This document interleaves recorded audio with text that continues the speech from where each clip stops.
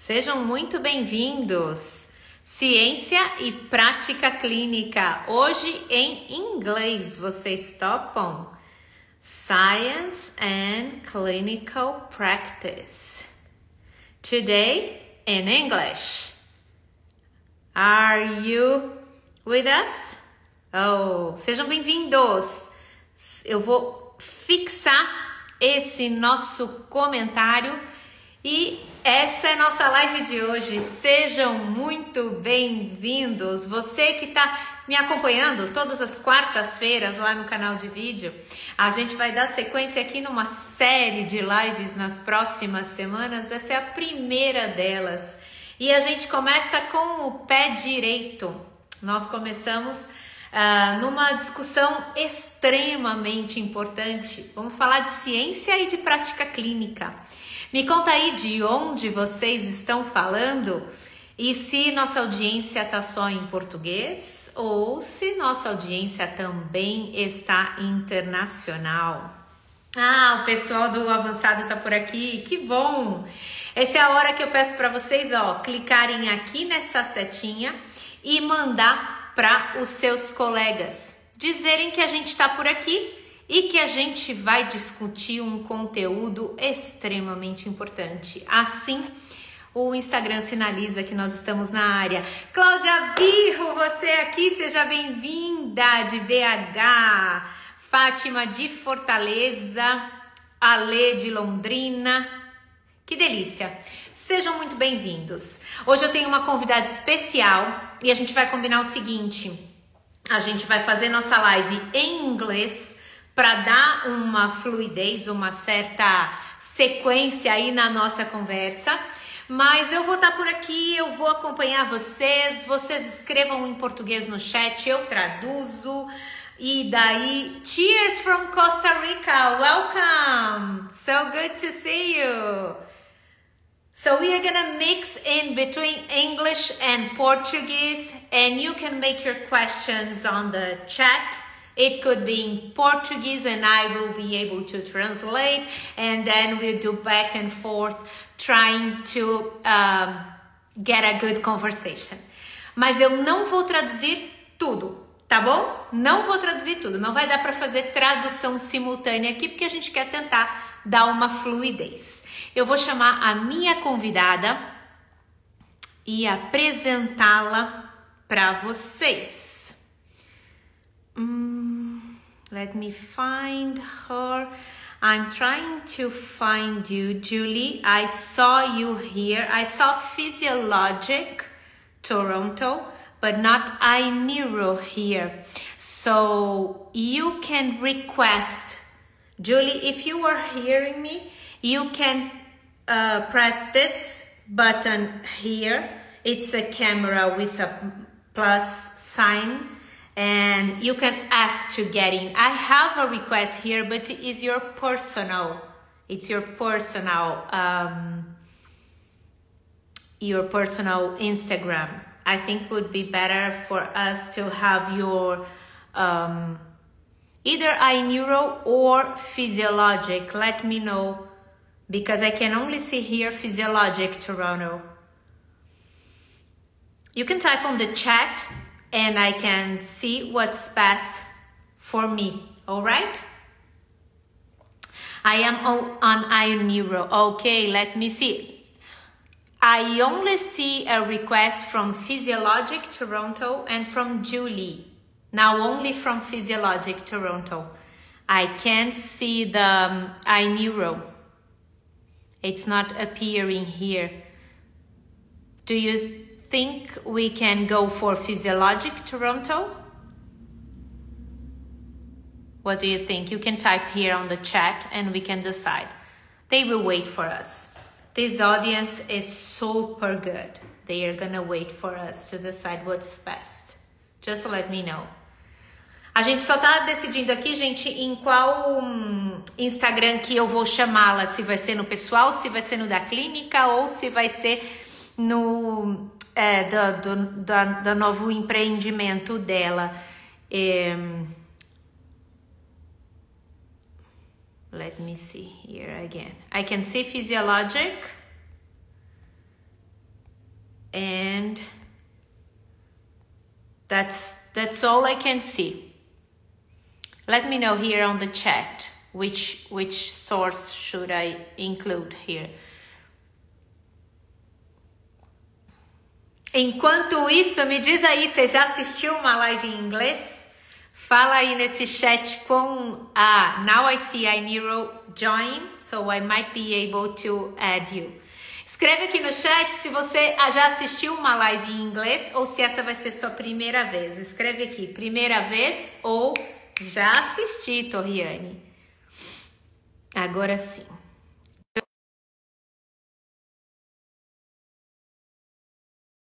Now I can see you. I just send you a request. It's just a matter of accepting. That's cool. Welcome. Thank you. Good, super good to see you. I will introduce you formally to my audience, and then we can start like chatting and have this great conversation. So I have a long list here. I will bring you some of Julie's von Ham qualities, right? So Julie is a physiotherapist. She is the founder and the director of Clinic Physio-Logic in Toronto. She is also an adjunct lecturer in the Department of Physical Therapy in the University of Toronto, as well as an assistant clinical professor in the School of Rehabilitation Science at McMaster University in Hamilton. She's an advanced IBETA instructor, and she is the owner and founder of iNeuro Rehab, as you can see here. And she works in the neurological physical therapy over 30 years. So she has 30 years of clinical experience. Welcome. It's a pleasure to have you here. Thank you very much. Pleasure to be here. I'm glad I managed to get on. Yeah, I'm super glad. I told you, it's easy. Once you are in the correct profile, it's gonna work. After English class, a live in English. That's good. So they are super excited to have a live in English. And I will tell them a few Portuguese things from your CV, and then we can start our conversation. Então, gente, como vocês viram, a Julie, ela é fisioterapeuta, ela tem experiência clínica há 30 anos, ela é instrutora de cursos avançados do Bobat, ela é fundadora e dona de uma clínica de reabilitação em Toronto, e ela também é criadora, fundadora do iNeuro Rehab Here, que vocês podem ver e que eu recomendo que vocês sigam para que vocês aprendam um pouquinho toda terça. Tem o Tuesday, Teaching Tuesday, right? That's what you have on Tuesday. Yeah. All right, Julie. So why do you think it's important to have a live with this title? Why we are trying to bring together clinical practice with research? Are we still far away from each other, or are we becoming closer step by step? What do you think about that? I think I would say that I think we're getting closer. I think we've made a lot of progress, I would say, probably in the last 10 years. But I still think there is somewhat of a disconnect between how we undertake research and how we actually do clinical practice. And I think we've got to have further dialogue and more discussions around that, so that the research that we do is really clinically relevant. And do you think that these discussions should take place where?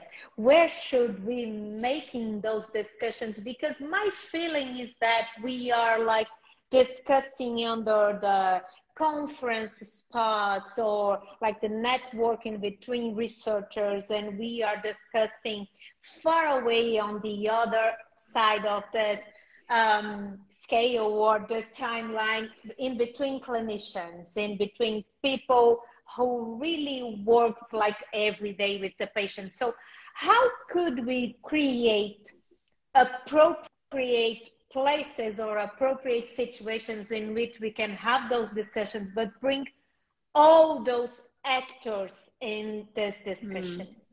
I think it's a really good question. I wouldn't say that I've got a really good answer. I wish I did have a really good answer.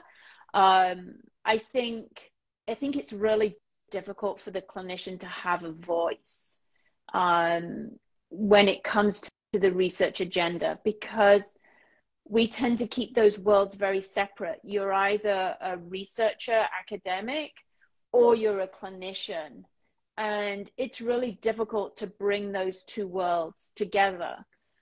I think, the position of a clinician scientist, for example, has worked really well in medicine, but it hasn't worked for rehabilitation science.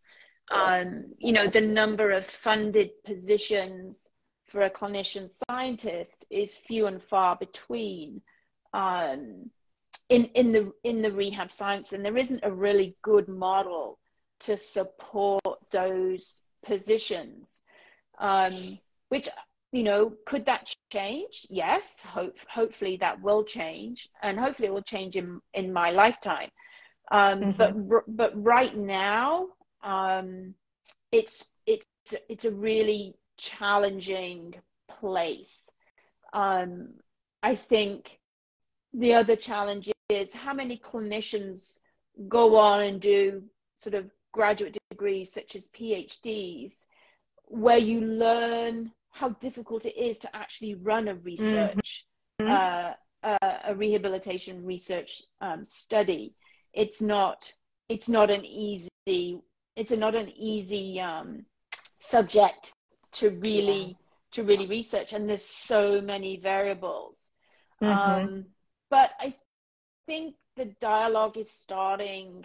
I think the dialogue is starting to change. I think, 20, 30 years ago, we were very set on RCTs, and RCTs was the only way.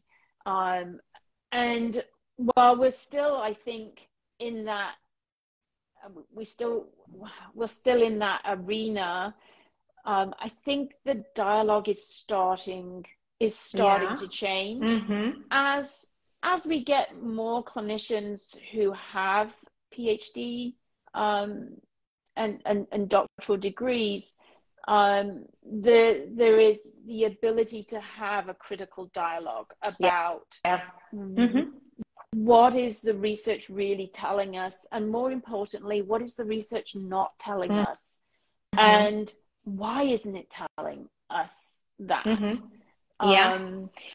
Let me propose something. I don't want to interrupt you, but I just want to hear our audience just to understand whether they are clinicians, researchers, or if they are clinicians with expertise in research. So they had like a PhD. Então escrevam aqui no chat, por favor, se você é clínico e atende pacientes todos os dias, se você é pesquisador, ou se você se considera um clínico com uma formação, como por exemplo um doutorado, em que você teve a oportunidade de aprender sobre pesquisa. Só para a gente sacar um pouquinho a nossa audiência e a gente tentar trazer de vocês, e vocês podem escrever aqui no chat em português, não tem problema, vocês podem escrever aqui como é que vocês acham que deveria ser essa aproximação. Just to hear them and to get them a few like questions. But I think you mentioned a very important point. People like us, we are first clinicians and then researchers. And I would say for myself, but I think it fits for you also, and then you let me know if not. But in different time points of my life, I put more efforts or weight under one role or another one. It was never possible to balance between being researcher and clinicians. For me, it was not. So it was like, okay, like a wave in whether I was like putting more efforts and time, because it's really hard to balance those two roles in our life. Nowadays, I am more a researcher, but it's something recent, because like last year I was highly or mainly clinician. So it was like, so in this way, it's hard to set up a place where I could do both and could be well, like paid or well established in my position. So that's one problematic point, right? For sure. For sure. And that same for me. You know, I spent many years as a clinician and then went into postgraduate studies and masters and PhD. And it's almost, I kind of described it to my fellow colleagues as I kind of have to take my research head off and put my clinician head on when I was going into the clinic. And then when I was going back to my doctoral work, I kind of had to take my clinical head off and put my research head back on, which was very disconcerting. And also for me, the clinical work is what makes it all important. It is what drives me. So why did I go down and do a PhD was because I was frustrated with the evidence base. I was frustrated that the clinicians didn't have a voice. But I think your point about how do you bring clinician and scientists together in rehab science, like I said, those funded positions, how do I do that and still make a living? Because most of my research involvement right now is gratis. It's unpaid. I do it on my own time, and I give up income because I choose to do that. And I'm fortunate. I'm in a stage of my life where I do have some flexibility to do that, but most people don't. And you know, we all have to live and pay our rent and buy our food, and it's not a choice. And so, you know, I'm working at the moment to try and find how might I be able to fit more into a research agenda, and balance clinical work and clinical work at the same time. One point that I think we are doing and we have to continue doing is that to help clinicians to translate science. That's one point. We do in our courses, we do on social media. So like I do every day. I open like a answer box here every day. They can write their questions and can provide some insights or some reflections or some references. So I think that's a way to help clinicians to start being connected with research. But that's not the way to help research being near to the clinician. So we are on one hand bringing clinicians forward into the science direction, but should be this move into the research towards to the clinicians. And we see that this is really happening when we see, for example, mixed model research is emerging, like those interviews where the patient's opinion it's important. It's so nice, this movement we are seeing in the past maybe 5 years, how in the randomized control trials they are like connecting the dots, including like patient-related outcomes. So I think there is a move from both sides. What do you think about that? I do think there is a move, and I do think there's a move to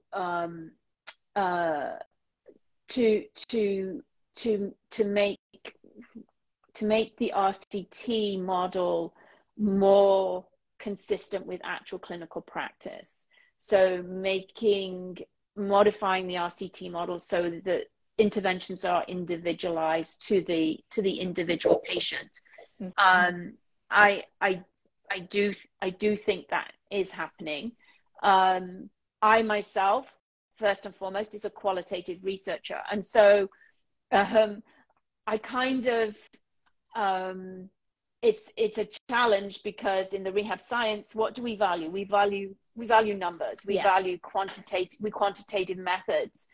And so I really do feel that sort of I'm an outsider, even in the research agenda, because, you know, my world is qualitative research. Not anymore you are an outsider, because nowadays the qualitative research, they are like highly valuable in the market, because everybody wants to include them. And so maybe things are changing, and because maybe I'm not in the research world as much at the moment, maybe, you know, I'm talking from past experience.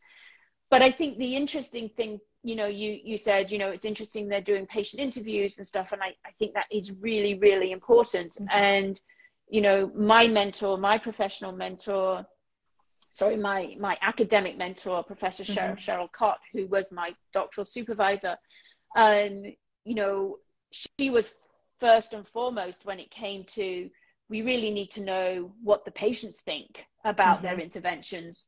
But when I did my study on understanding how therapists think about movement and what's important to them, there isn't any research on what do patients think about movement, and what are the components of movement that are important to the patient or the client.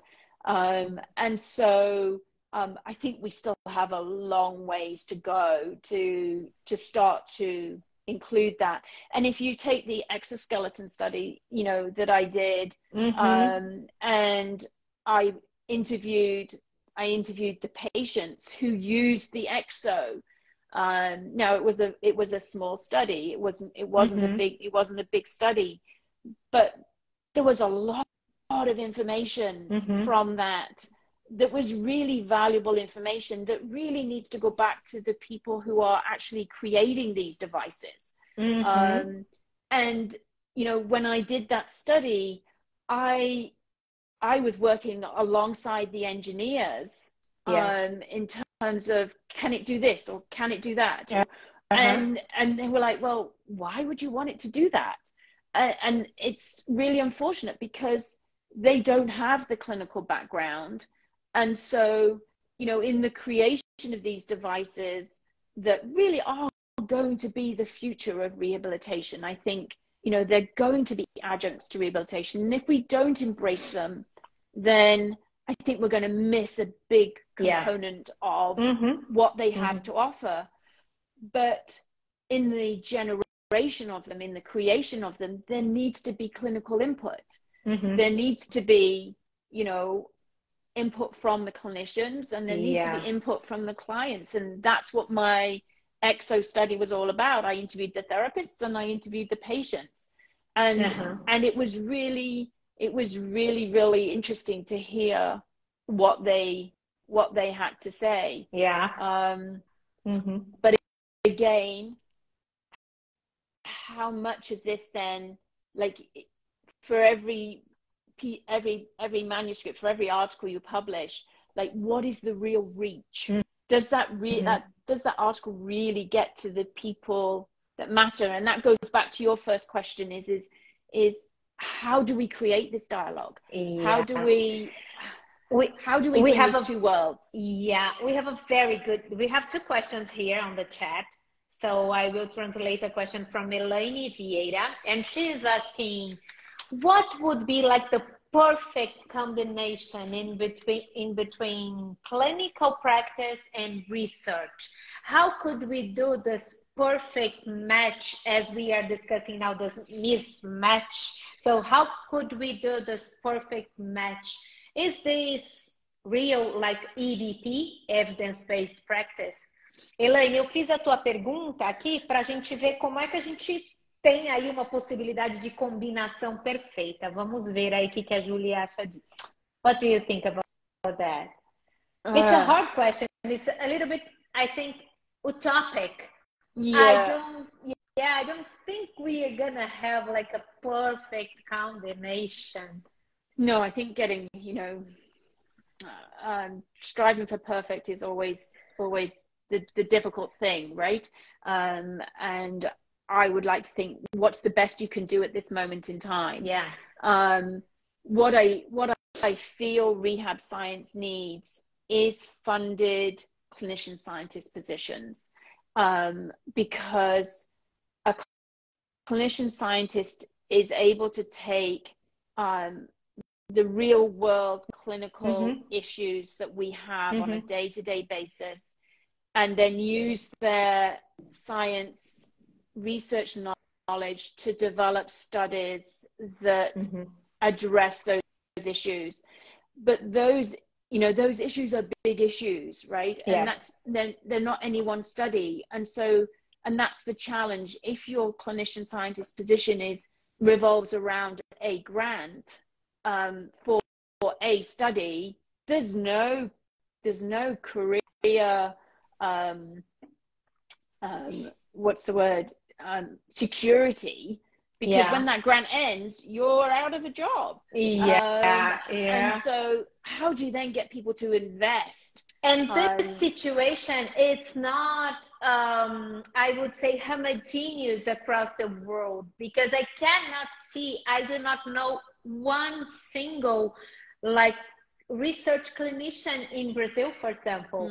I don't know one single. I've never heard about an opening position in which they are always requiring like faculty to conduct research and do research at their laboratories. So it's most of where like good science comes, but not necessarily the most useful science in the clinical practice. So this option you are providing right now, and we have like here in the US, as I'm living here right now, we have a few positions, and we have a few like NIH grants dedicated to research clinicians. Right. It's not a lot, it's not the majority, but we have. So this would be a good way, and needs to be spread around. Yeah. I mean, like the US, I think there are some funded clinician scientist positions, but they're few and far between I would say in rehab science. I think there are models that are sort of evolving where clinician scientist positions are sort of funded through private paying programs, and a percentage of the funds can then be allocated towards funding research through those clinicians. So I think we're but on the cusp of different models starting to evolve. But it's not in at the ground level. It's not in at the ground level yet. It would be, my dream would be for every large sort of department, rehab science department, there would be a clinician scientist within that department that is affiliated with a university, but is affiliated also with a rehab scientist, a rehab science program. But this would be ideal. That would be ideal, but then where do the funds come from for that? Sure. And it the current model forces you to make a choice. The current model is, if you want to do research, you really have to take a full-time academic position. I did that very briefly during my doctoral work, but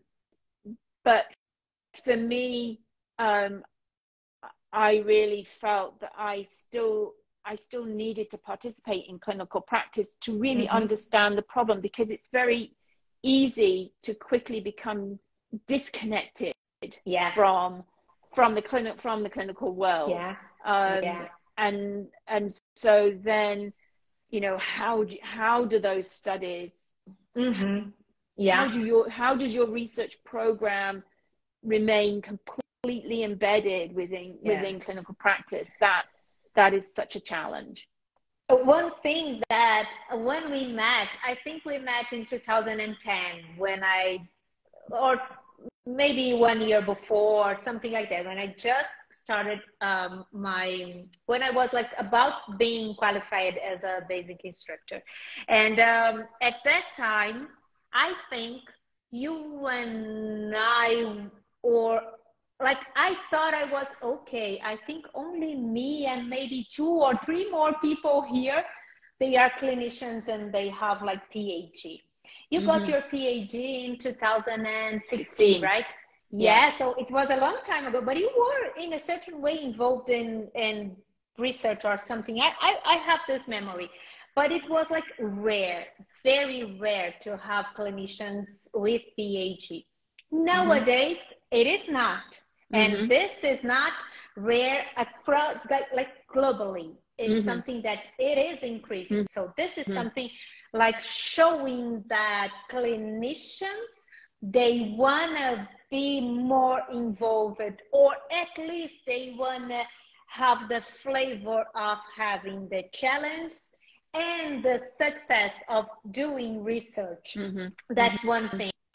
We have another thing here. I thought it was a very nice question. It's from Viviane Mancini, and she's asking, in your opinion, what should clinicians, like what skills clinicians must have in order to be complete, in order to be like a clinician that, although doesn't have research background, could make the more useful way of research in their clinical practice? So what should be the skills a good clinician should have to be connected with research? I think for a clinician to be really connected with research is they have to have an ability to critically read.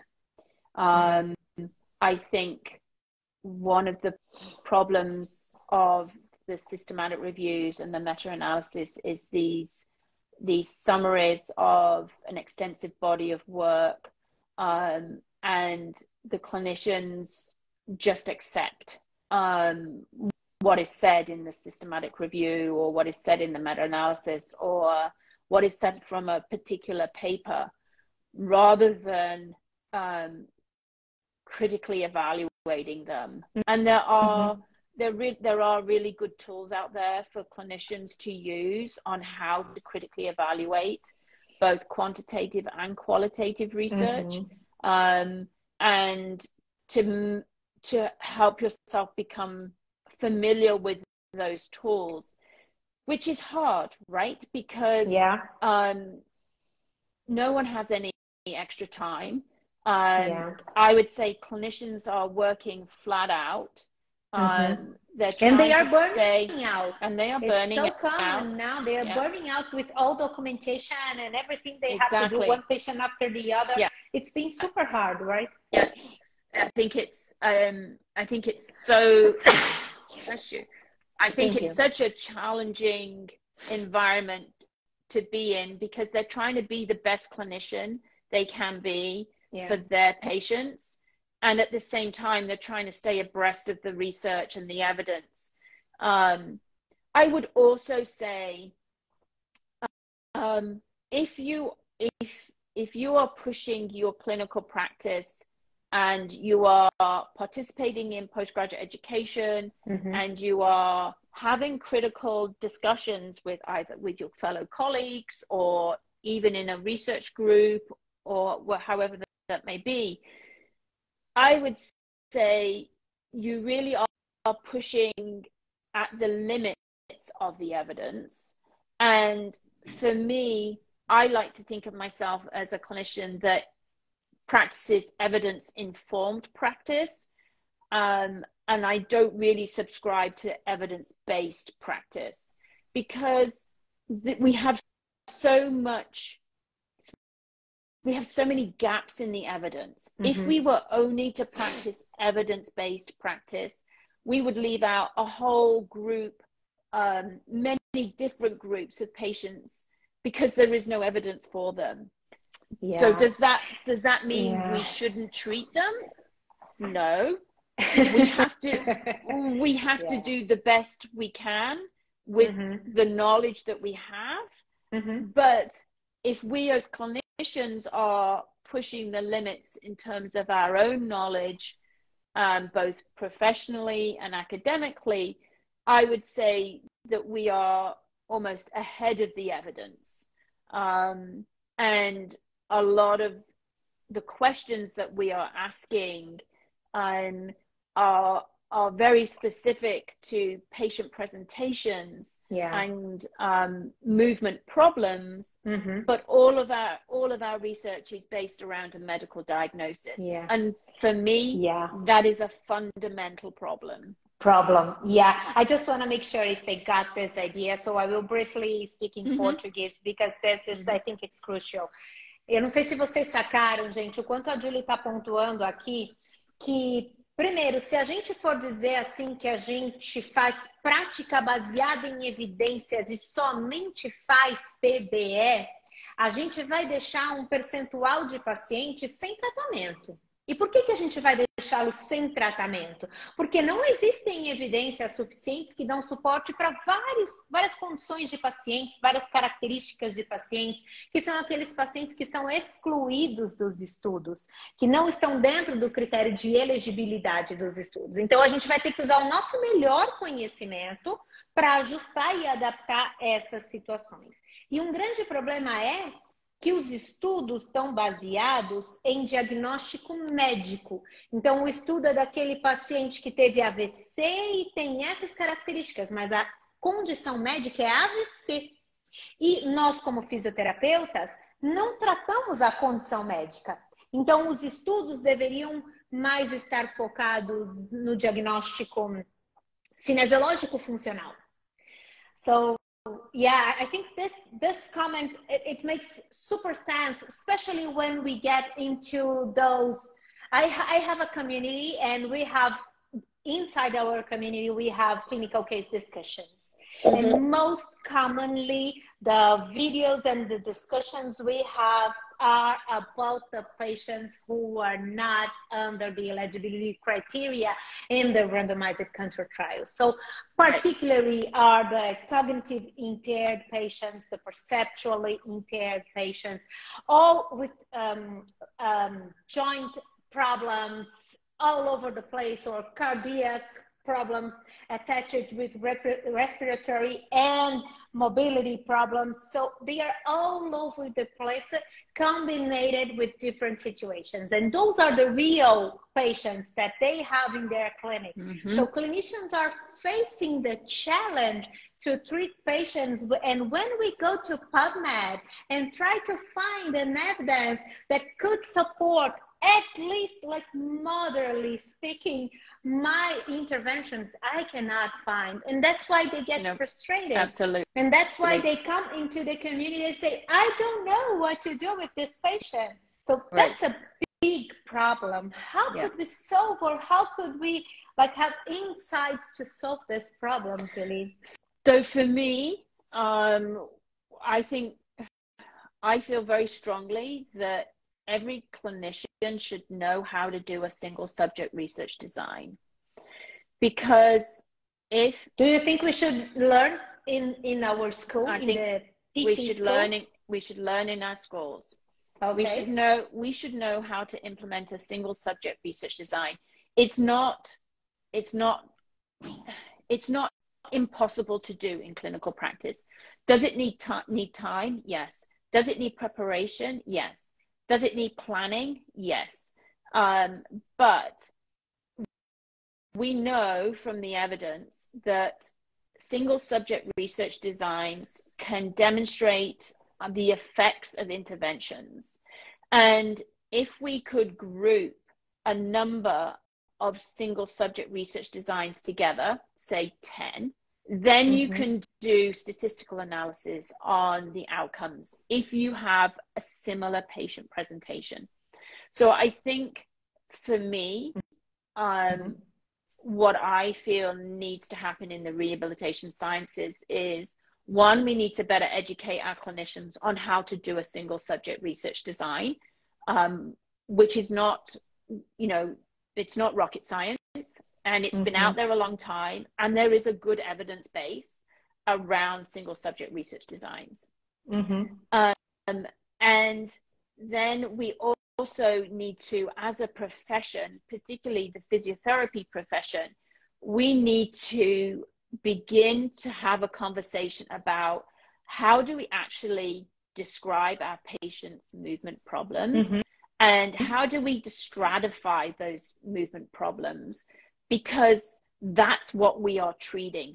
Yes, our patient might have had a stroke. They may have had an incomplete spinal cord injury. They may have multiple sclerosis. They may have had a traumatic brain injury. But what is their movement problem? How do we describe that? And how do we then group those patients similarly?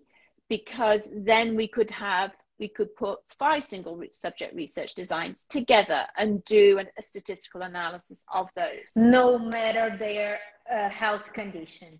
So we could have patients with the same movement diagnosis, no matter their health conditions, and then we could start understanding from our perspectives, as we are the experts in movement analysis, right?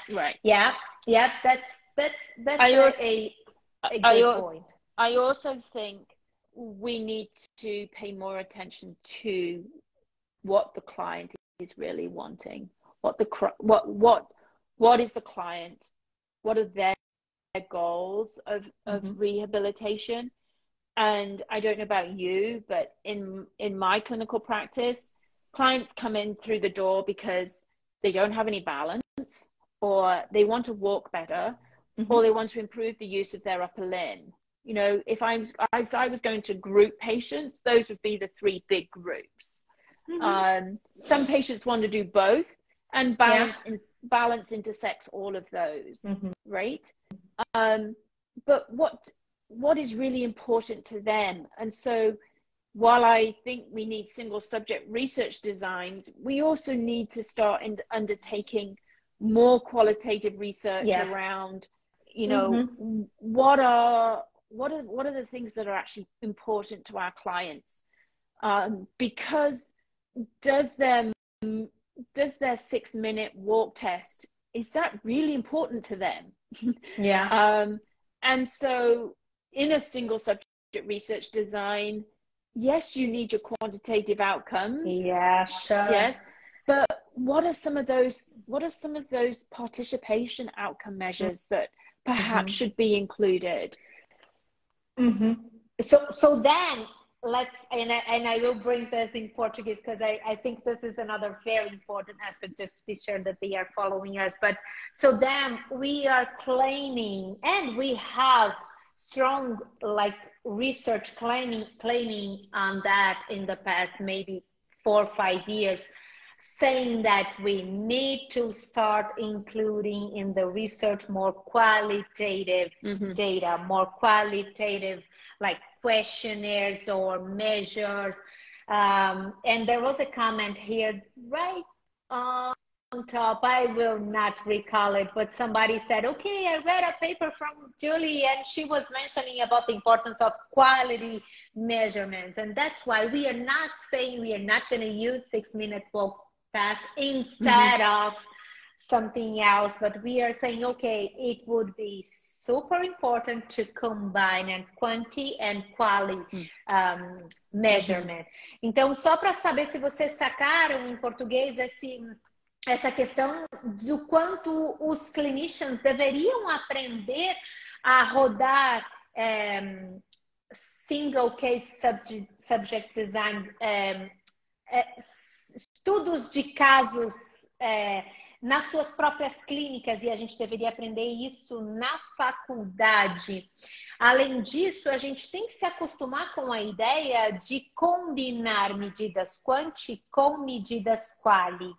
There is a good comment here from Jay Colomera, and he is mentioning, or she, I don't know, I'm sorry, about the corsets, using ICF and trying to select based on that. But nowadays we have a few more possibilities under the umbrella of the qualitative outcome. A few. I'm not saying I am satisfied. I don't know if you are, probably no, but we have a few more options that could be included if we talk about like goal attainment scale, if we talk about motor activity log, if we talk about, so we have a few more options, right? Yes, and I also think technology is now getting to the point where, and I hopefully, over the next decade, even more so, where we are going to be able to have, measures, gadgets that we can apply that track movement more closely, that can track trajectories and can track rotations and can start to record variability in movement that we can't, a 6-minute walk test doesn't give us, right? And again, that comes down to what's important. Is it speed at the to the detriment of the quality of the movement, or is it the quality of the movement? And we don't really know. Is it only clinicians that are interested in the quality of the movement, or is it the clients as well? As a clinician, I would say the clients are interested in the quality of their movement, because this is common. I'm sorry, but in my clinical practice, I would say this is quite common. My patients say, I don't like the way I walk. I don't like the statics of my walk. Like everybody keeps looking at me. So I would like to walk under a more normal pattern. So that's something they are also claiming. It's something that we usually like put as a priority in our treatment, but I may say it's more common also to come this complaint from the patients. Is it the same for you? Yeah, it's the same for me, but we don't see it in the evidence base. No, we don't, because we don't ask the question. We don't ask them yet, or it's not a large body of evidence. Walking speed, there's a large body of evidence. Walking distance, there's a large body of evidence. What do patients want out of gait interventions? I wouldn't say there's a large body of evidence there. Is there some? Yes, of course, but I think we need to grow. I think we need to grow that evidence base, and so that we're not. I still feel rehab interventions and research is all about what we clinicians want, what we researchers want, and really it needs to be about the individual patient. And so we are missing this point. Although we have developed under the clinician's perspective, we have developed strongly under the research perspective, we are closer than we were in the past decade, but we are still missing the patient piece, right? So that's something very important. Whereas if you look at it from a hierarchical point of view and you put research at the top, I think clinicians have a lack of voice in the academic arena, and I think patients have a lack of voice in the clinical and the research arena. It's a start changing, but yes, there is, maybe it should be on both sides. It shouldn't be drawn or demonstrated in a hierarchical way. So I think the circles around the EBP interaction is ideal, as a matter of fact, but it needs to have like those overlaps and real overlap interactions in between the circles. Right? Absolutely. I'm not sure if I got this question. I will read it for you because I'm not sure. Let's figure out what they are meaning here. So what do you think would be the ideal way, existing or imagined, for clinicians to stay current with emerging research Mm-hmm. that they can or copy. Oh, okay, or copy. Oh, so how maybe it's something like how the clinicians could be updated and could be on top of current evidence, trying to apply in their clinical practice. SOX for so CA. Let me know if that's the question, and then I can maybe state in a different way. Let's discuss about that. Yeah. I think it's a good question. How if you look at many clinicians, if they don't have an adjunct or an affiliate position in a university PT program, OT program, rehab science program, they don't have any library access. And so it is incredibly difficult for them to actually even access the literature. It's one of the reasons why I started iNeuro Rehab is it's, you know, in response to clinicians saying, you know, how do I get access to the research, and how do we clinically interpret that evidence base, and what are the important points and what are the important questions that are remaining. And I think there are, you know, like you and me, we have I think we've maybe unintentionally taken on a role of that clinical interpretation. Because we're teaching at a clinical level, but we're also really sort of embedded in the research agenda and in the science and the academic arena. And so, you know, through iNeuro Rehab, I'm trying to bring those two things together and disseminate that knowledge. Hopefully over time we grow those numbers, we grow the number of people who are taking on that role. And I think it's important for the clinicians to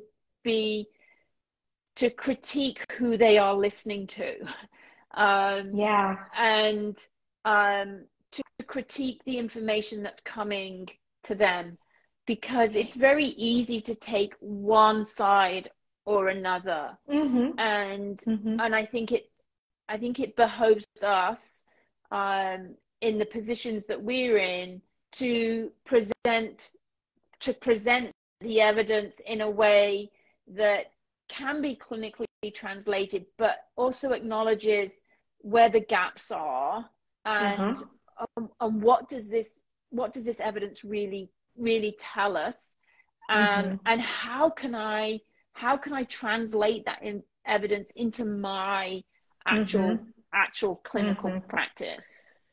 I want to add 2 points to this discussion, answering this question. I don't know if they are still here or if they left, but I think nowadays it's not that hard to have access to the papers, to the research, to the articles, as it used to be 10 or 15 years ago. Nowadays, we have other options. Maybe not exactly that legal one, but we have different sources trying to get the papers in our hands in a timely manner. So they were published straight this week, and I can have it even if they are not open access. We have SciHub, we have ResearchGate, we have the emails of the authors, and we can email them and ask for. So we have strategies. I don't like to have this excuse to the clinicians for not being able to get into the update science, because nowadays we have other options. When we used to go to the libraries to request a paper, to pay. I used to pay for the papers, and it was so common like 20 years ago.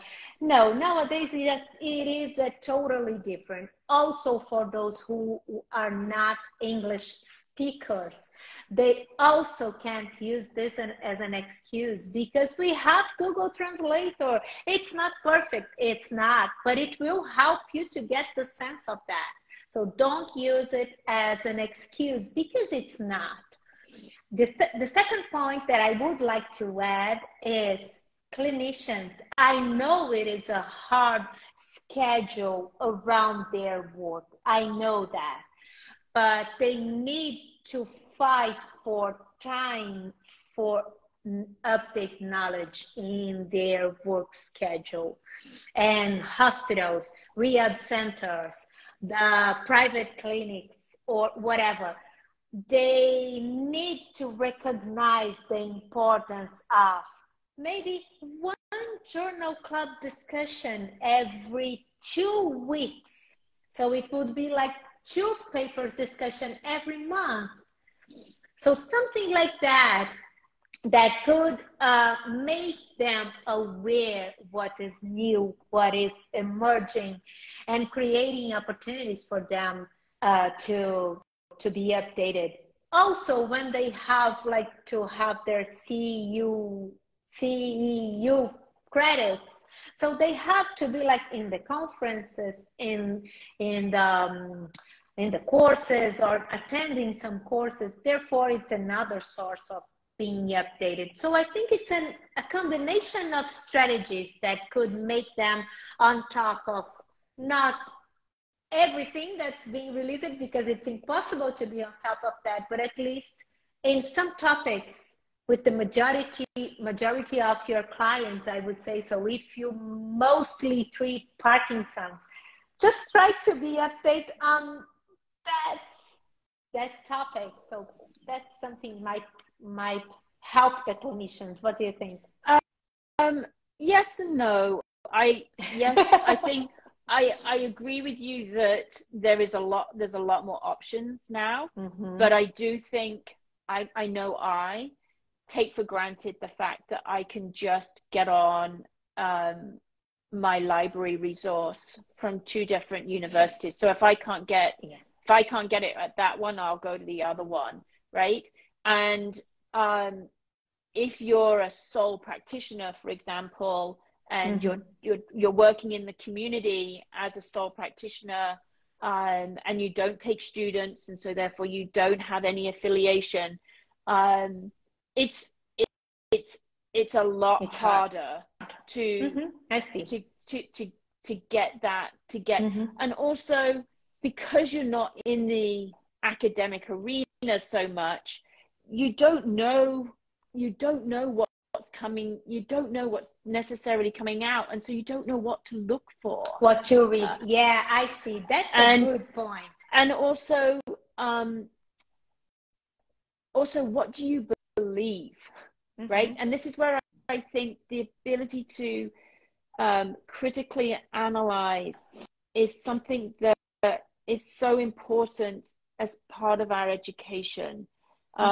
Everybody should come out with the ability to critically analyze a paper so that they can truly understand what the researchers did or didn't do. Because I'm teaching a lot of courses, and therapists will come up to me and say, well, this paper says this. And I said, yes, but what did they actually do? And then, it's not enough just to read the discussion section.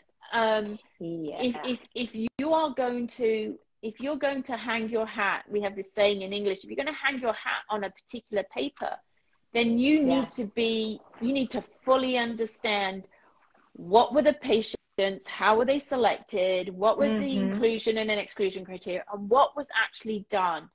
And for me, the big missing piece in our research is, what are the theoretical foundations of the interventions? And what is the clinical reasoning process that was undertaken for those interventions for that person? And and so it's that critical dialogue. It's that, oh, I never really thought about it in that way, is often what therapists are saying to me. And they say, well, now you say that, now I understand why you have difficulty with this particular paper or not. And it goes back to the single subject research design. You need to have if you're going to be treating a patient and doing a single subject research design, for example, you need to understand the body of evidence around that kind of patient presentation, because you need to discuss that in your introduction. So it's, when you've got 7 patients slated on your caseload at a minimum in a day, and it will be super hard to do that. It's so hard, because I agree with you. I wish there was dedicated time where every program or whatever said, you know what, you get 2 hours a week to sit and review this research or these articles as a group and discuss. But you know, in private practice, that happens on our own time, right? That happens when the patients have all gone home, and you give up an evening, or you give up, and you've had to have done the work before, you've had to have read all of the articles, and it's, you know, it's not going to be easy. It's not easy. It's not going to be easy. Do I believe that it's important? Yes, I believe that it's important. Not necessarily everybody shares my opinion. Yes, I agree. There's a comment here from Josie de Santana. She's a great researcher here in Brazil, there in Brazil. And she's saying, now we have much more ways and tools for having access to a wide scientific literature, but also many people got used to easily receive information or receive information from the practice. So something like, okay, I have this bunch of research now available, and I don't know, number one, how to deal with this amount of information, although it's accessible. And number two, I was not trained in a way to actively interpret and look for the information is missing in my clinical practice and extract this from the research perspective. So I am used to receive in a more passive way of learning.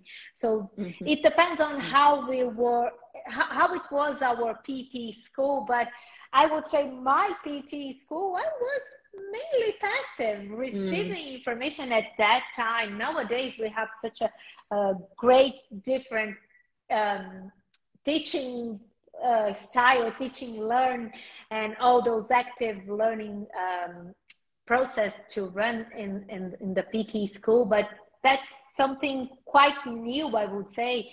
In the past maybe 5-10 years, we are starting doing this with our students. So we might see a change in the next generation when they are, as clinicians, settle in their hospitals or in their own private practice, but with a more active search perspective, and also with a more critical background to interpret and extract information. So we might see a difference in the next years in the clinician's perspective. Yeah, I would agree with that, and I would agree with the researcher there that made that comment. I would say that we're in sort of an information overload era right now, and not all information is valuable information, and so it's that capacity to be able to discern what is relevant for your clinical practice, and also what is good science and what's not so good science. You know, when I went to school, was well before the era of evidence-based practice, let's put it that way. And, yes, we had lots of textbooks, but did we have access to, journals and stuff? We went to the stacks, yes, and we pulled articles and whatever. It was much more challenging in those days than it is now, for example. But like your colleague said, it's the challenge is being able to sift through all of that data and pull out and extract the relevant, pertinent, important information. And also ask the questions of, what doesn't this research tell me? It's not just, I think the passive recipient is much more, okay, what's it telling me? The active person is, okay, I understand what it's telling me. I understand how they came to those conclusions, but what isn't it telling me as well? And then seeking research that maybe looks at those questions, helps you sort of dig down. But I don't know about you, but when I take a subject on as a research subject, or a topic that I'm preparing for a course or whatever, you end up going down a rabbit hole, and there's this warren underneath, in the ground, which is that e-library. And before you know it, you've got, oh, that looks really interesting, I'll download that one. That one looks really interesting. Before you know it, you've got sort of, 150 PDFs in a folder. And then you've got to mine through that data. And I think as a clinical educator, I think that's what perhaps the clinicians and the academics don't understand that we are actually doing.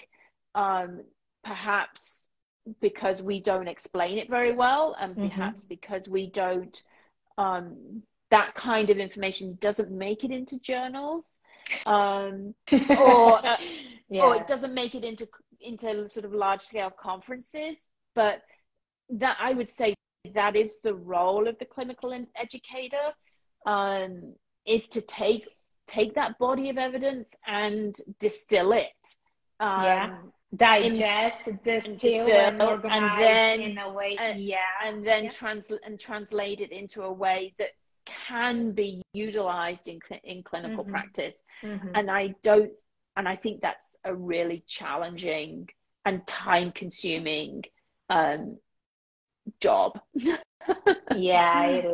It is. We have a good question here. It's also a great researcher in Brazil. Her name is Dr. Sandra Aloshi. And she is writing, I understand the purpose of having single subject design for the clinicians as a tool to be updated and as a way to get in a deeper study of my own patient. However, it is a dangerous purpose because it can reinforce that common statement coming from the clinicians. Oh, okay, in my clinical daily practice, this works. Because this is not a good statement to go forward, because it goes against to what we understand as evidence-based practice. So she is trying to wait and, okay, seeing the positive aspects of running a single subject case design in the clinical practice, but this would allow clinicians to have maybe an excuse. I'm not sure that about that. I'm not sure I agree. If you aspire to the hierarchy of evidence, in the randomized control trial is the gold standard, then yes, your perspective on a single subject research design is that it's poor quality evidence, right? Mm-hmm. However, if you critique the randomized controlled trial methodology in terms of its alignment with clinical practice, it doesn't align with clinical practice. And if you do a single subject research design well, the person who is providing the interventions is not undertaking the outcomes. And so therefore there is some control of bias in the fact that the clinician providing the interventions is not the one doing the outcome measurement. And so therefore we aim to separate those things. So it doesn't necessarily say that it reinforces poor practice, because if you have an independent evaluator, hopefully that independent evaluator is independent. Also, we are not in rehab sciences. We're not in the business of treating groups. We're in the business of treating individuals. And so fundamentally, our research is in the business of treating groups. And so therefore, this disconnect between the research and what I actually do clinically in practice, those two worlds don't collide. And so if you can one, use a single subject research design to highlight a clinical question, that clinical question can then be taken into an RCT, a randomized control trial design, where like a pragmatic, randomized control trial. Yes, where the interventions are individual to the individual, and they are recorded as such, and they are documented and journaled as such, along with the clinical reasoning. That's a very different randomized controlled trial to the ones that we're currently doing for the most part. I'm talking generally here. And if you take those RCTs, like just an example from what you were saying, Excite trial, LEAPS trial, iCare trial, lots of those large RCTs that we had in the past, like 10 years, all of them did not succeed in showing differences between interventions. So all interventions are good enough, will provide patients improvement in the outcome measures. So in this way, what you are saying is that the single subject design created based on a clinical reasoning, which is individualized and take patient's movement diagnosis as a priority, then this could, after being conducted in a very well way, this could serve, and after being published, because it doesn't help if it was conducted but not published. This will create a foundation, a background for them researchers who are hired as researchers could develop a more like pragmatical RCT, and then go into like large scale, lots of participants, and then running a clinical reasoning which could allow individualized treatment in the RCT. That's cool. And there are scientists out there that are doing that. I just don't think it's the norm for rehab science at the moment. And also, you need large amounts of funds to run those studies. And so you're competing um, for grants. And when you consider about 1 out of 10 grant applications gets funded, you might have the best idea in the world, but if you can't get it funded, you can't do the study. And this is what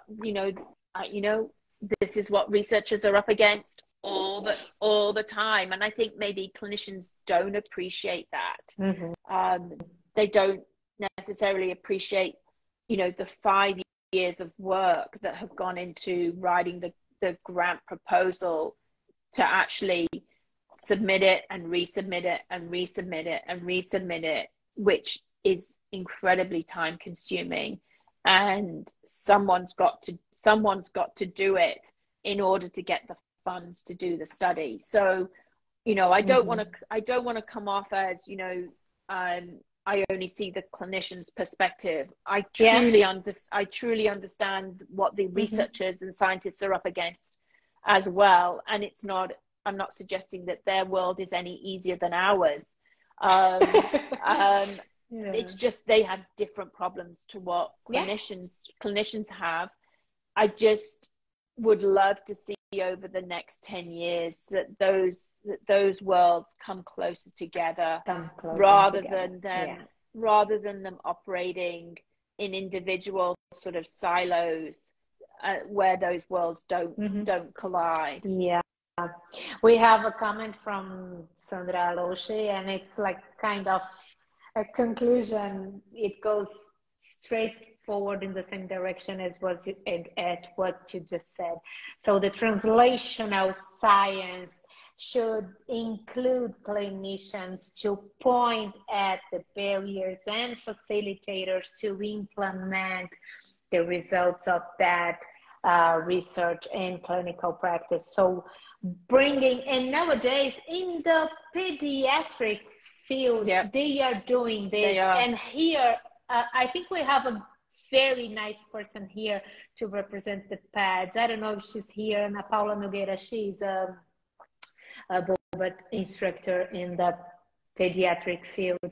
And they are including parents in developing the research design. So prior research is done. So in the planning process, parents are there just to oversee and give them their perspective. So this is super like innovative, and it's been doing. I've not seen this in the adult field yet, but it will come. It will come. It's a matter of time. Yeah, I mean, same here at PEDS. Here we have a scientist at our pediatric facility here in Toronto, Dr. Virginia Wright, and she's doing the same kind of stuff, and also doing very much the pragmatic research in her research. She doesn't limit what the clinicians are doing. You don't have to just give this package of interventions to this group of patients. The intervention is much more individually tailored, and it's documented, and it's you just end up with a lot of data. For sure. But that's good from the research perspective. We can have like primary analysis, and then we can have secondary analysis and another secondary analysis data set. This would offer us possibilities to continue publishing our research, which is good, and also offering different perspectives from the same set of data collection. So so it will take longer.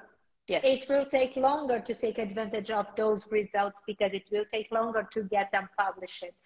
But it is a very nice way to bring the patient's perspective more on the table when planning a research, not after it's done, right? And then providing resources for the clinicians to choose how they are going to utilize in their clinical practice. I also think we could take a leaf out of sort of how do they run neurosurgical trials, because you can't do those as randomized controlled trials, and they are taking the individual patient from a neurosurgical perspective, from an intervention perspective, and so they're running these trials quite differently. And I think rehab science could borrow from that too. I think, you know, it was interesting. I was at a conference, and it was a neurosurge conference, and there wasn't one RCT that was presented at the conference, because they don't treat groups. They treat the individual person, and it was really quite refreshing. There was a whole bunch of, you know, neurosurgeons around me who were very open to other methodologies, because they don't treat a group. And I think rehab science jumped on the bandwagon of the RCT as being the gold standard for determining effectiveness. But, you know, there are so many variables in rehab science in terms of, you know, sleep and motivation and the environment and nutrition and emotion and adequate, appropriate personal support. All of those things, you know, the family environment, all of these things are so critical to the outcome of the individual patient. And I think we strip all of those away in research, because there's so many confounding variables. But in clinical practice, that's what we're dealing with. That's what we are dealing with. In our home program, our interactions with the family, our meetings with the family members. I don't know how often you do that, but we do, like, very often.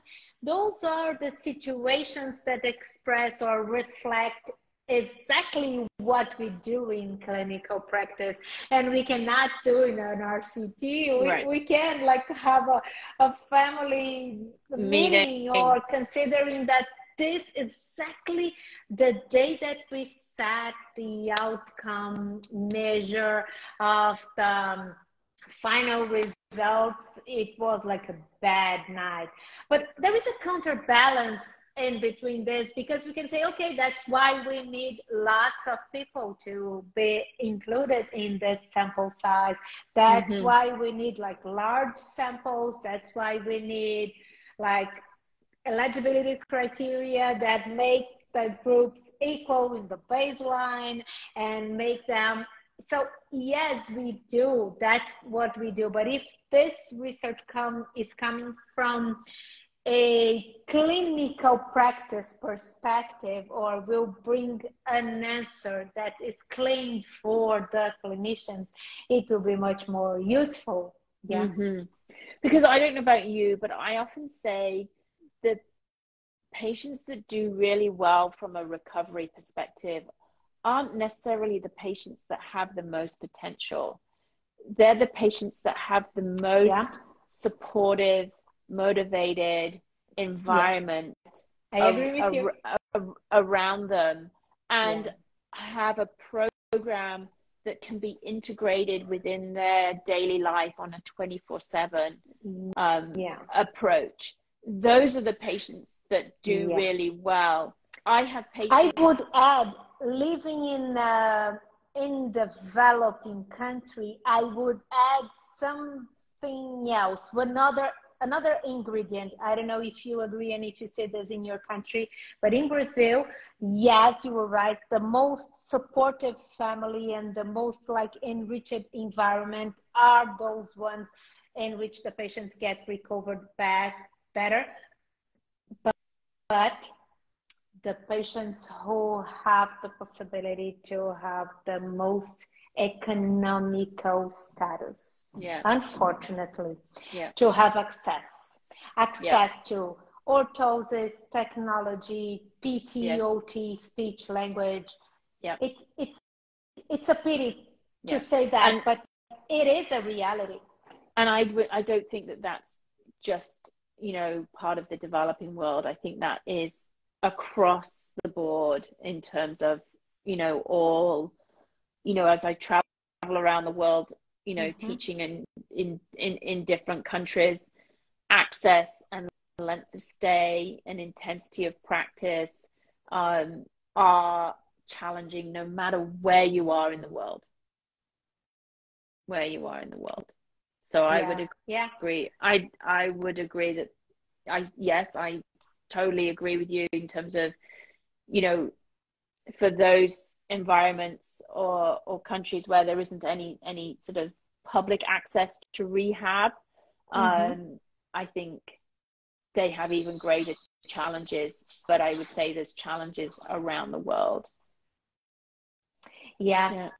That's a big challenge. And thinking about having science, we are like 1 hour and 30 minutes discussing, and we could continue doing this for a long time.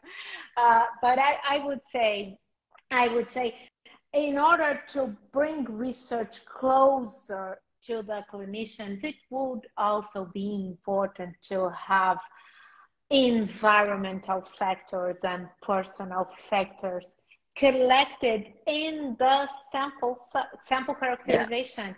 So I would love to have this information when I read that table, including time after stroke, sex, or type of stroke. I would rather also reading, okay, maybe income, annual income, or number of hours or number of weeks they received rehabilitation after their onset, and so on. Like those aspects we see in our practice, but we do not see very often.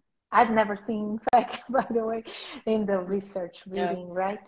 No, and I would also add to that is what is the socioeconomic cost of not doing rehab? I don't think we've even touched on that, because, you know, we have you know, we're very fortunate here in Ontario, in Canada. We have an excellent program that provides assisted devices such as wheelchairs and walkers and mobility aids, etc., where the government funds 75% of the device. Wow. And it's fantastic. But there's another part of me that said, well, how about taking that 75% towards that power wheelchair and putting it towards rehab that allows that person to become ambulatory? And so it's that balance. Is it, you know, where do the funds go, and how are those funds utilized? And, you know, if you think about the number of persons who are going to have a stroke over the next 10 to 15 years, it's exponential in terms of that. And those people are surviving because we have much better care now. And so we're going to have lots more people with significant disabilities. And what's the economic cost of putting them in long-term care, or, you know, old people's homes or nursing homes, or having, you know, personal support workers in the community, versus, you know, goal-oriented, patient-oriented rehabilitation, so that they can actually regain some of their independence. And how does that affect them as individuals as well? And you know what would be super nice it would be super good because we have, I would say, a kind of opposite situation in Brazil. People, they do not have access to technology, so they do not have access like to a good wheelchair, not even a wheelchair in many. You just arrived from Brazil, so you saw our patients, you saw their realities, and many times, very often, I would say they have like to find their own strength to recover because they are the economically active people in their family, or they live in a place where they have to walk to be able to get a bus, right. to be able to get. So the old environment can play an important role in helping people to try, or force them to try to get a better recovery pathway. So that's something would be super nice to figure out from a research perspective. And I've discussed this paper maybe a year ago. It emerged from that claiming from WHO about planning 2030. So they are planning 2030, and how can, and what are the difference of having a stroke and living in India, for example, South Africa, for example, or Canada and United States. So they show in the, I can send you this paper. It's so nice. They show the curve of recovery, and we see here when they live in like high income countries, and the curve of recovery when they live in low income countries or middle income countries. So we know that makes a difference, the country where we live. So we know economical situations will impact in their development. For sure. And we also know that, you know, your socioeconomic educational status influences the type of conditions you're going to sustain as well, right? In terms of diet and sleep and stress and all those things that affect our health, they also play into that as well. Yeah, we are approaching the end of our conversation. Eu só queria saber se vocês querem fazer algum comentário, fazer alguma pergunta específica para a gente. We have a nice comment here from Pablo from Costa Rica. He's sending his greetings. We also have fans from Brazil, and they attended your course last week, and they are super happy to see us here. So Paula, Adriana, Alexandro, they were all like send you some greetings. I can't see any other comment or question here. Se vocês tiverem mais um comentário ou alguma pergunta que quiserem colocar, a gente está chegando aí perto do fim. Então, fiquem à vontade para colocar. Pode colocar em português e eu traduzo. And I will apenas agradecer. Ai, que graça. Obrigada, Sandra. They're very thankful for our discussion. And I think they like and they could like appreciate the content. So I want to just give you the floor to say your final remarks or your final comments. The floor is yours. Well, firstly, thank you very much for inviting me to do this with you. It's been a very stimulating conversation. Thank you to all my Brazilian colleagues that I met last week, and for joining tonight, as well as my fellow colleagues around the world that maybe are on this call. I think you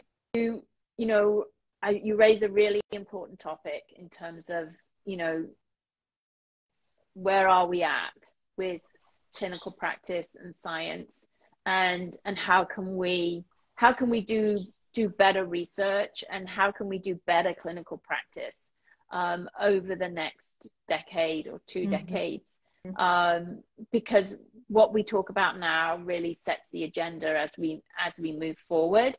And I think it would be great to see, you know, some of the things that we've talked about, to have a broader conversation, and to be, you know, inclusive of all parties, so that our research is able to do what we need it to do, and that is to improve our outcomes for our clients.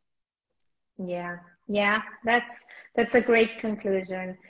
Yeah, was a great pleasure to have this conversation with you. I hope we can do it again Yes, in another I hope so opportunity. too. Yeah, it would be great. I told you we wouldn't follow the whole schedule we planned. No. We would go beyond, but it would be better. Yeah, and we still have a lot of questions that we discussed, that we didn't even begin to touch on. So it would be good to maybe tackle some of those as well. Yeah, for sure. Muito obrigada a todos vocês que estiveram aqui, que acompanharam a nossa conversa. É difícil ficar traduzindo, então, assim, eu espero que vocês tenham pego o importante da nossa discussão e também se sintam motivados para estudar inglês, para aprimorarem o inglês de vocês, para poderem acompanhar essa discussão. Thank you so much for all you were here from Argentina, Costa Rica, Canada. Oh, Teresa Golini-Leu, she's here. Hi, dear. Thank you for all being here and stimulating our discussion. Thank you so much, Julie, and I hope to see you soon. Thank you. All right. Bye-bye.